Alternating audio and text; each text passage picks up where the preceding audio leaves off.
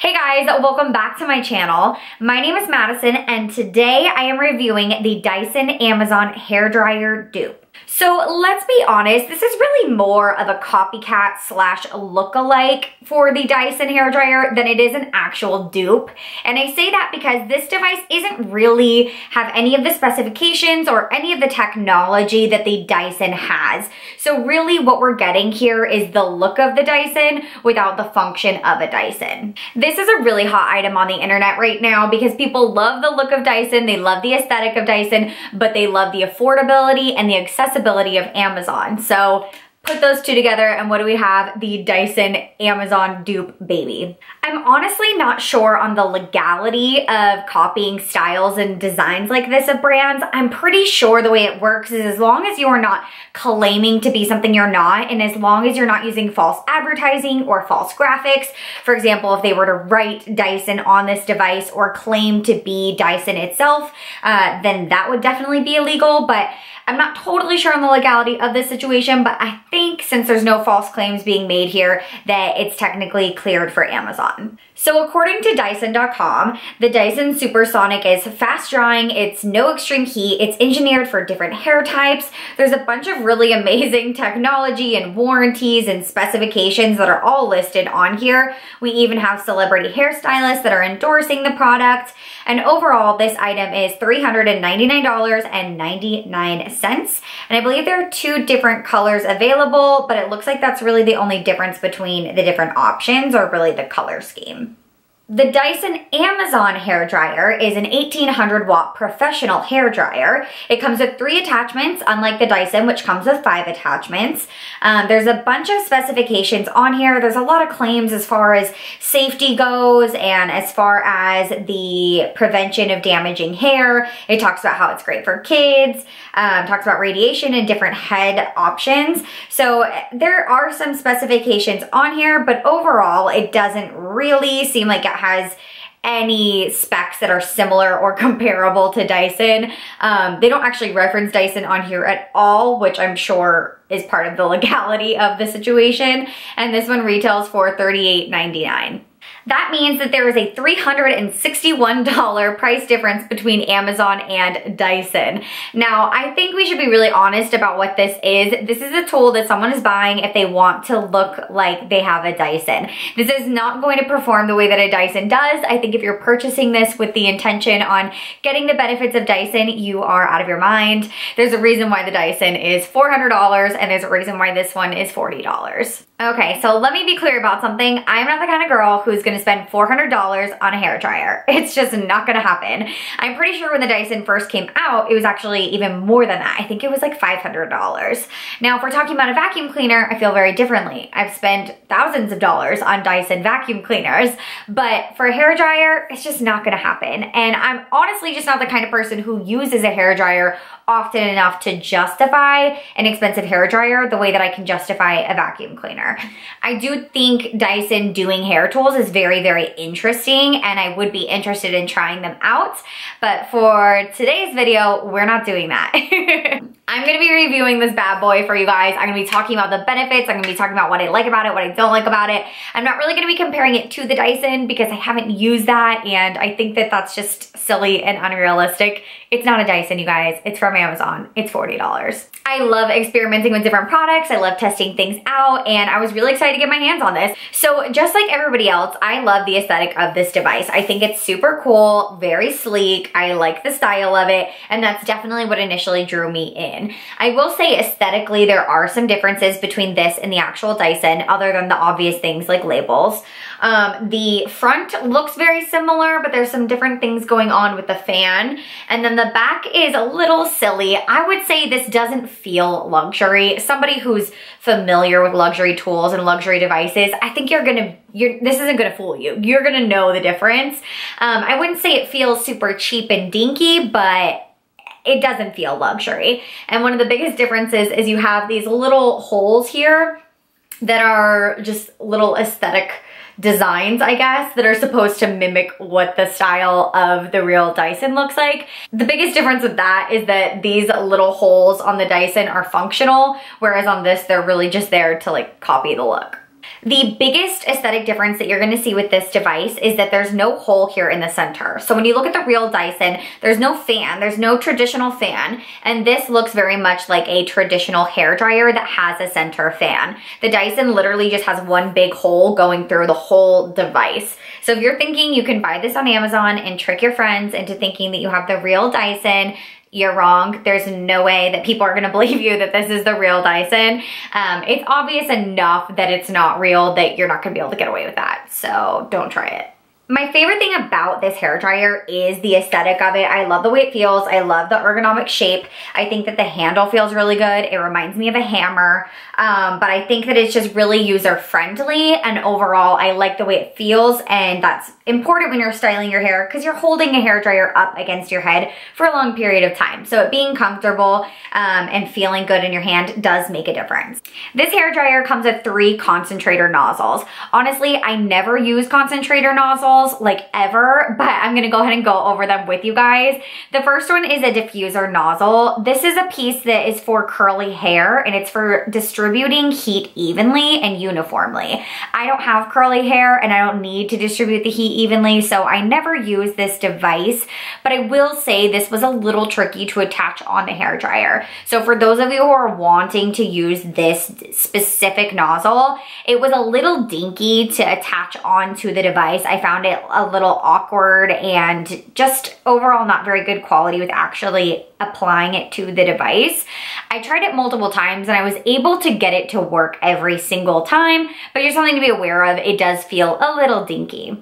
The other 2 devices are supposed to be different. They are smooth nozzle and styling nozzle. They're supposed to be different functions, but honestly, I cannot tell the difference between these 2. One is a little tiny bit smaller than the other, but they look like they would perform exactly the same, so I don't really understand the point of that. There are 3 different speed settings on this hairdryer. There's a fan setting, a low setting, and a high setting. Now, I cannot tell the difference between the fan setting and the high setting. I do like all speeds on this hairdryer, but just so you know, the fan is maybe a medium setting. It's only slightly less than the high. So I feel like we could have eliminated that and just done 2 speeds. I'm not really sure why there's 3, but I do appreciate having the difference between high and low. I absolutely love the volume of air that's coming out of the fan on this device. I love that it doesn't get too hot. It has a nice warm function, which I think is really perfect. My favorite thing about this, besides the aesthetic, is the amount of volume of fan that is coming out. The amount of air that is being blown out of that fan is amazing. It's a really high volume, way more than traditional hair dryers, and I think that that's because of the size of the nozzle. So I really enjoy that about this one, and it makes me interested in this style of hairdryer opposed to the traditional kind of gun version that you're used to. There are 2 different heat settings on this hairdryer. There's a cool and then there's a warm. I don't feel that the cold is very cold and the warm's not very warm. Both of them are pretty lukewarm to me. This hairdryer does not get hot. So if you're needing a heat setting for, let's say, styling purposes, I don't think this is a good tool for you. I love that it doesn't get too hot. You can use this hairdryer for an hour and it doesn't get too hot. It doesn't burn your hair, it doesn't burn your hands. You don't feel like you're damaging your hair off. With that being said, the heat setting doesn't dry your hair super quickly. So it's kind of a win-lose situation with the heat setting. I do wish that there was a hotter option. I feel like that's something that's lacking in this device. If there was maybe a cold, a warm, and a hot, I would appreciate that. But it really never gets hot and it doesn't get that cold. So it's really just a cool and a warm. One thing I absolutely love about the temperature adjustments on this device is that you don't have to hold the cool setting down. The temperature control is on the back of the hairdryer, so you can adjust it with your thumb while you're using the hairdryer. Other hairdryers that I've used in the past, the cool function, you actually have to hold down with your finger for it to remain cool. So as soon as you let go of that button, it goes back to a hot or warm setting. So I really love that you can adjust the temperature with just a flip of a switch. I find that to be so convenient, so practical, and I really like the temperature options on this device. As you can see, the actual size of the fan on the Amazon hairdryer is much bigger than a traditional hairdryer. You can see that the overall dimensions and circumference of that fan is much larger, which makes sense why you're experiencing so much more air being blown at your hair. I noticed that the smaller attachment here produces about the same volume of air as my traditional hairdryer. So these are really similar in the fact that the amount of air that's coming out with the nozzle is the same as a regular hairdryer. I like having that option. I think that that is convenient. I'm not someone who really uses a lot of attachments on my hairdryers, but it's a cool option to have.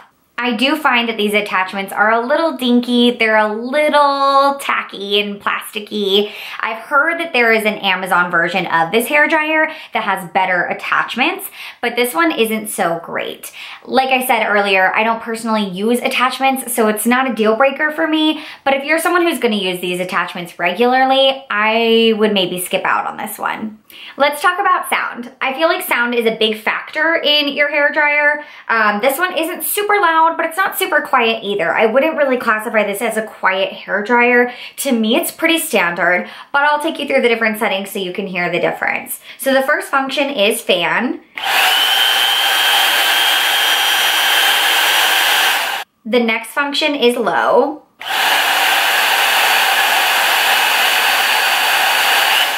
And the last function is high. I personally feel like the high is pretty much the same as the fan. I can't hear much of a difference, I can't feel much of a difference, but the low isn't too bad. Pretty low, right? I don't think this is enough like fan to be doing much on the low setting. I don't think I would use the low setting very often, but you can talk over it if you want to. Not too bad. Like I said, I feel like the sound is pretty standard. I have a Chi hairdryer here, so let's go ahead and compare the difference of the sounds. So low, here's the Chi. And here's the Amazon. Not too different. The pitch of my Chi is a little higher. It's a little bit more of like a ringing sound, whereas the Amazon device is a little bit more of a low rumble. And for the high volume,